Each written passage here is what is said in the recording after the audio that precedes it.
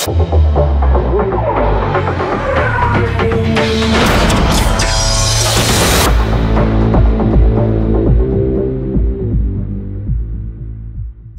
part 3 of this presentation, I'm going to show you how you can find areas for improvement using the data, and once you've found those areas, I'm going to give you some tips on how you can improve. What we've done with our circuit tools analysis software is we've created a very special channel that we call ComboG, and this is a very clear indication of how well you're using the maximum potential of your tyres. This is a channel you can switch on, and it is along the bottom here.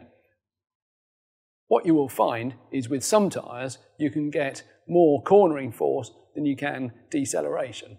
So when you're looking at the ComboG, you're looking for a steadily increasing and smooth line that is indicating that you're using the maximum of the tyres. If you see any dips in the ComboG channel, this means that you're not using the maximum amount of grip that is available for that tyre.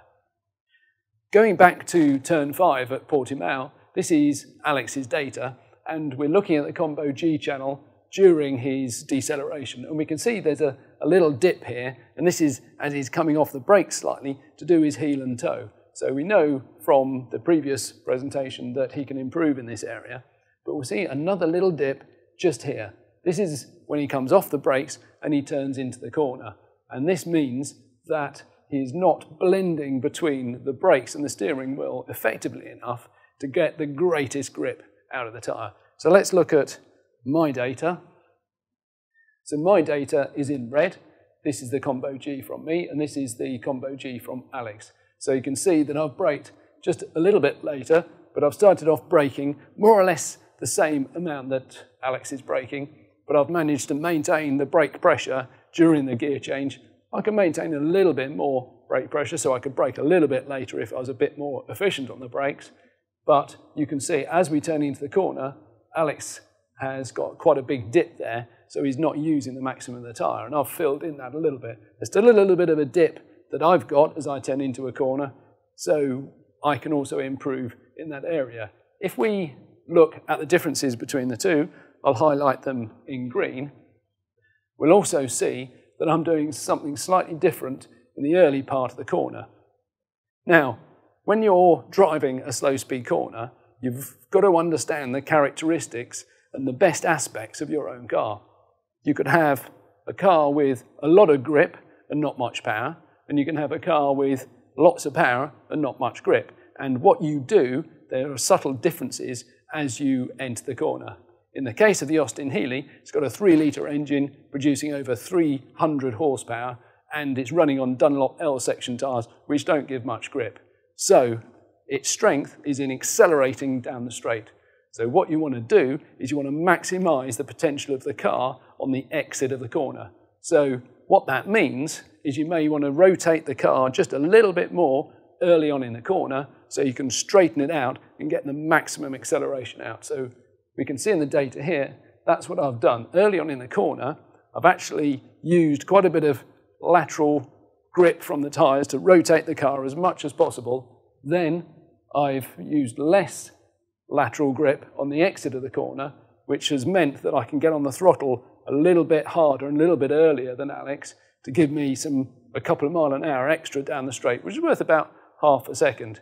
Because if you exit a corner and you've got a lot of steering lock on and you're pulling a lot of lateral G from the traction circle, you can remember that we can't accelerate much. So the car has a lot of power, it's traction limited coming out the turns, so you want to be as straight as possible so you're not extracting too much grip from the cornering forces so you can't accelerate so hard.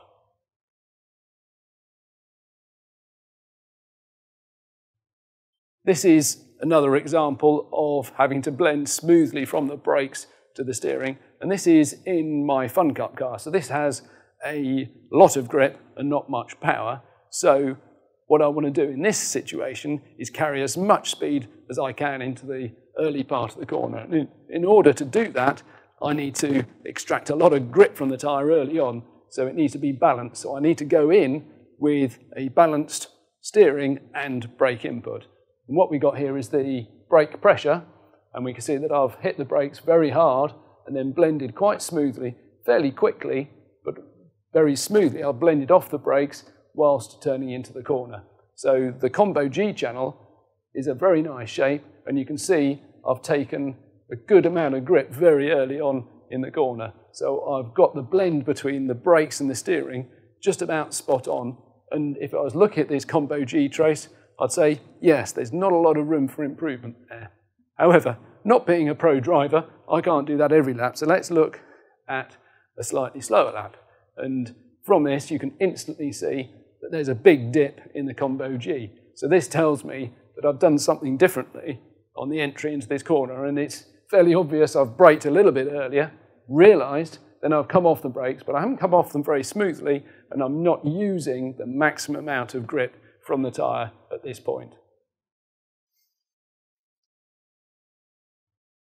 A fantastic online resource if you want to take the learning of racecraft and car control a little bit further is Driver 61. It's Scott Mansell. He has his own YouTube channel. He has lots of fascinating, interesting presentations, and he very much is an advocate of blending off the brakes and controlling the steering so it's all nice and smooth to balance the car going into the corner, because that means you then get the maximum amount of grip from the tyre.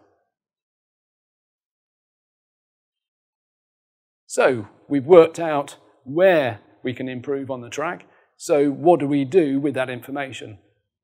Well, if you see that little dip in ComboG, 9 times out of 10, this is caused by braking a little bit too early. Now, when you're on the track, this is difficult to feel in the car. You select a braking point, you might have a marker at the side of the track, and you hit the brakes there every lap, and every lap you go into the corner and it all feels nice and smooth. But how do you know you're doing it in the best way? Well, by looking at your ComboG and looking at that little dip, you can safely say that you need to brake a little bit later. So this gives you more confidence to go out, and after looking at the video, you can see where you are braking, and you can then change your braking point and brake a little bit later to try and fill in that little dip. On a slow speed corner, what you might find, and this is fairly common, is you are not turning the steering wheel fast enough. So as you come off the brakes and turn into a slower corner, you have a lot more steering lock. So it's important that you put that lock on quite quickly to build up the forces in line with the brake pressure coming off. So one of the reasons for a dip in the ComboG, like the one we saw from Alex at Portimao, is he may not be turning the steering wheel fast enough in that slow speed corner. Also, what you might find is you're coming off the brakes too abruptly. This is also fairly common, and what this means is no matter how fast you turn the steering wheel, if you come off the brakes fast, there'll be a little hesitation before you're getting extra grip out the tyres. When I first drove my Jaguar E-Type, I found that the car was understeering going into a corner. When I relayed this to Callum, who also drove the car, he said he didn't have that problem. So we looked at the data, and what we saw was I was hanging onto the brakes too late going into the corner. I thought I was going too fast, I was getting understeer, so this was telling me that I needed to go into the corner slower, so I was braking quite heavily into the corner. What this actually meant was I was taking out too much grip in a straight line under braking from the tyres, so that didn't give me much lateral or cornering force, and I felt this as understeer. But looking at the data, this gave me the confidence to actually lift on the brakes quite a bit earlier and allow the tyres to give me lateral grip by taking off the longitudinal grip.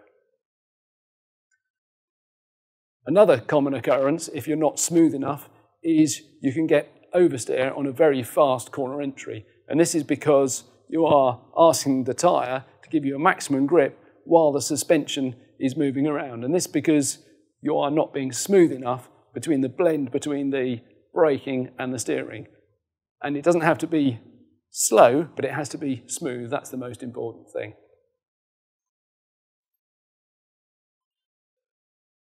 Nowadays, one of the best ways to practice and to hone these techniques is actually on the simulator. I've got some simulator data here.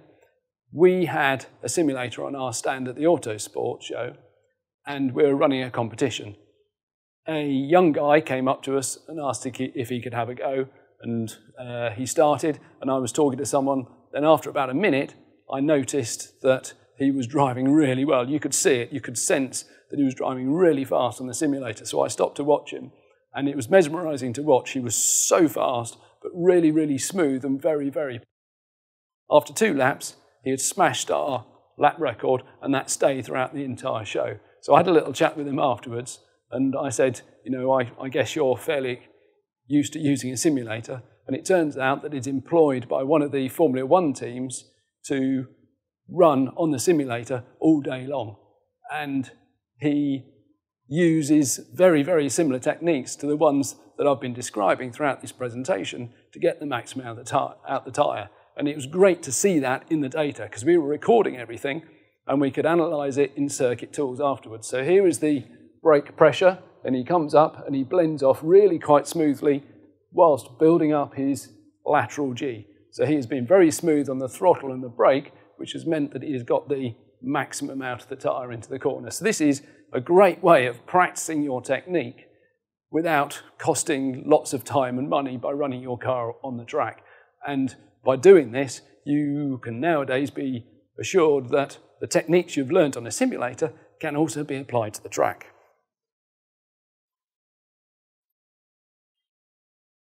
Looking at this kind of data means that you can spend less time testing, because you can get to your answers a lot quicker, not by trial and error, but by looking at the data and working out where you can go quicker.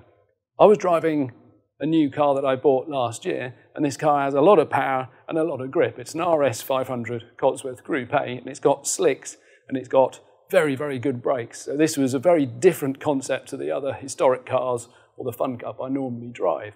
So we had limited time in testing, so I needed to get as much out of the data to take that into qualifying as possible.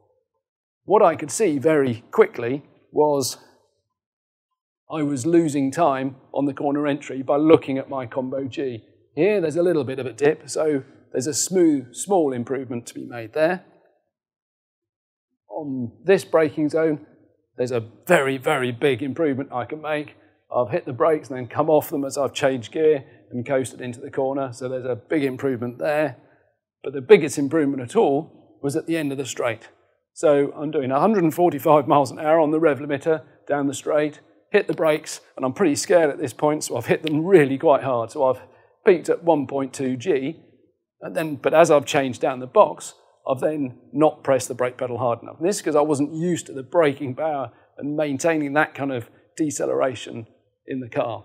So from these three, I could find instant improvement of over a second a lap just by braking a lot later down the straight and then also braking later at these 2 points and balancing the entry. But looking at the dips, you can see how much later you need to brake. So here was a little bit, that was a bit more, and that was a lot more. So that gave me confidence in qualifying to go out and brake at different points on the track, and using the video I picked up different braking points, and we actually qualified second for that race from very, very little testing. So this was an accelerated way of getting to the answer of how to go faster in that particular car. So if we watch the video, you can see the G-force, and you see that reflected in the G-force. So on the rev limiter on the straight, hit the brakes hard and come off to almost half the braking performance that's possible. Braking for the next corner, I can also brake later because I get hard on the brakes, then come off them as I go down the box. So again, I can adjust my braking points to get more out of the tyre as I enter the corner. Fantastic acceleration as you see in this car down the straights.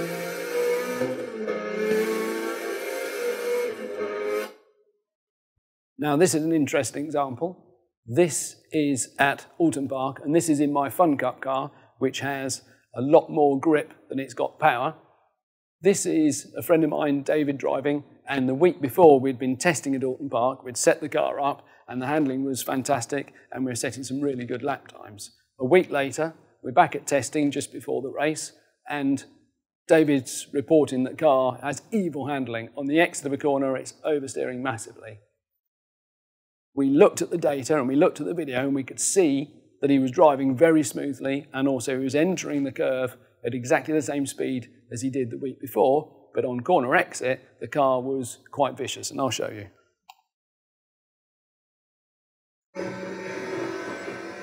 So Druids is a very fast corner and requires a lot of very smooth balance, but watch the steering on the exit of the corner.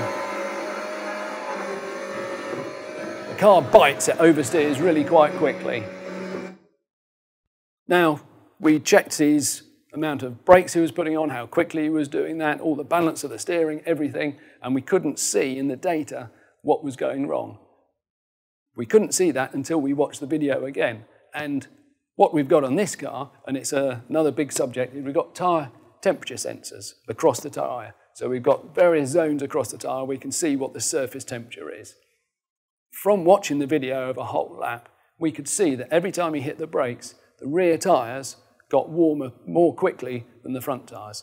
Of course, we changed the brakes in between the two tests, and on the second test, this had changed the brake bias, the amount of braking on the front of the car compared with the amount of braking on the rear. And what this meant was, on entering a corner, the rear tyres were considerably warmer than the front tyres. And in this particular example, as it got to the exit of the corner, the tyres warmed up so much that they went over a certain temperature and lost all their grip. So let's have a look at the data. So we have the rear left tyre here, temperature is in red, and we have the front left tyre temperature in blue. You can see that as we enter the corner, the rear tyres are a lot warmer than the front. By watching the video, you could see this was happening under braking, and we were carrying that temperature into the corner. What it meant around Druids is a big, long, fast corner. The temperature built up to a point where it reached 123 degrees C, and the tyre just gave up all its grip, and that gave you the corner exit oversteer. And it's interesting to know that brake bias on the entry to a corner can cause problems on the exit of a corner. It's something that took us a little while to get our head around, but we found that out by looking at the tyre temperature data. If you want to know more about this particular system, that's available on our website. So thank you for listening to this presentation.